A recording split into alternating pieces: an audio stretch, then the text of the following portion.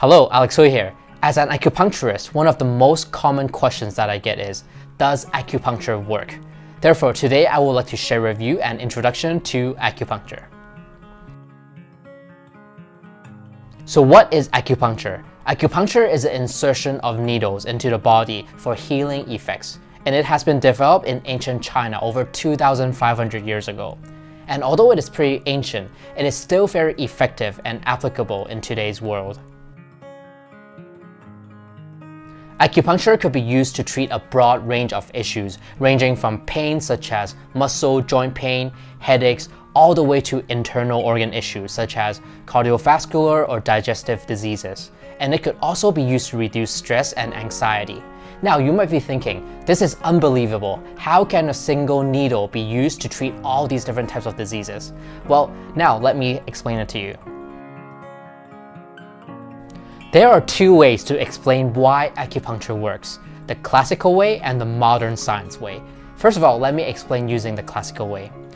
In traditional Chinese medicine theory, there is a substance in our body that is vital for survival, and that is called the qi. Some people call it energy or life force. So in our bodies, if the qi is flowing smoothly and we have sufficient qi, then our bodies will be healthy, physically and mentally. However, if the qi is insufficient, or if the qi is being blocked in certain parts of our body, then that could cause disease and sickness. So if you would like to learn more about what qi is and all the details, I'm going to put a link in the description below. The aim of acupuncture is to balance the qi flow in our bodies. So for example, if particular spots, the qi is being stuck, that could cause pain. So when we do acupuncture, it can unblock the energy, therefore it can relieve the pain. Let me explain a little bit more of how this works. Just like blood flows in blood vessels, qi flows in channels that we call meridians. And as you see in the model right here, all these lines are different meridians. Along each meridian, there are certain points that we called acupoints or pressure points. And these are the points that we stick the needle in. And acupoints are where the outside of the body and the inside of the body communicate. So that is the reason why we put on these points. So you might be asking, if, for example, if one has a lower back pain and we put a needle on the lower back, definitely it can help with the flow. But what if it's internal organs? How does that help? Definitely we're not sticking needles in, for example, the lungs or the kidneys, because that would cause internal bleeding, pneumothorax, and that could cause a lot of trouble. So what you see right here is the meridians on the outer surface of the body. However, the meridians actually go inside your body as well. So therefore, it can actually connect to the internal organs. Take lung meridian for example. Here, this line right here, meridian, is called the lung meridian, and it connects all the way inside to the lungs. Therefore, when we put needles along the pressure points along the lung meridian, although it is in the arm, but it could also be used to treat lung or respiratory diseases. So that was the classical way of explaining why acupuncture works. What about modern science? Well, let me tell you a couple major theories. Number one, releasing endorphin. By doing acupuncture, it actually stimulates the nerves and it sends a signal all the way to the brain and leading the brain to release hormones that is called endorphin. And endorphin is our body's natural painkiller. And it does not only help us to relieve pain, it can also help us to reduce stress. So that's why this is also called a happy hormone. Number two, improving circulation. By doing acupuncture, it can help to promote circulation to the local area. Therefore, because the blood circulation is improved, it can help to enhance the healing of wounds and injuries. Number three, decrease inflammation. Some studies have shown that once doing acupuncture, it can decrease the pro-inflammatory markers, which means it could significantly decrease inflammation in our bodies, thus reducing the pain. Number four, regenerate nerves. There are also studies that show that acupuncture can stimulate the brain to secrete nerve growth factors, which means it can help to regenerate nerves. And this is important in terms of dealing with nerve damages.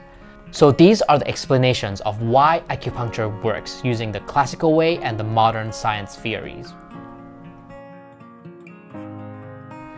The risks and side effects of acupuncture are none to minimal if done by a certified and well-trained acupuncturist.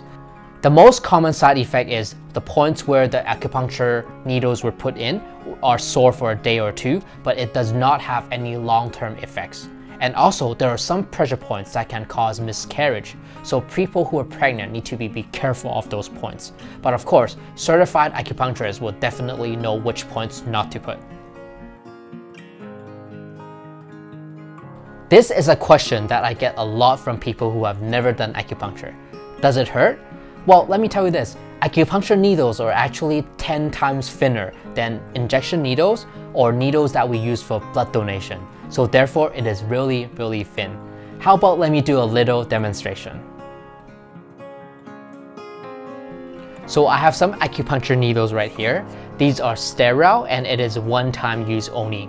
So the process is, of course, as a practitioner, we have to wash our hands first, and then we're gonna use alcohol to disinfect and making sure that there's no infection. We're gonna be wiping it in the pressure point of the patient. Of course, now I'm just doing it on myself, and we're gonna take out one needle. So this is how a needle looks like. So there's a little pin on top right here. So what we're gonna do is we're gonna be taking it out like this. So we're gonna put it on top of the pressure point that we have just disinfected, and then we're gonna tap it, and now the needle is in. So, and then the next step is to slide gently the needle right in, like that.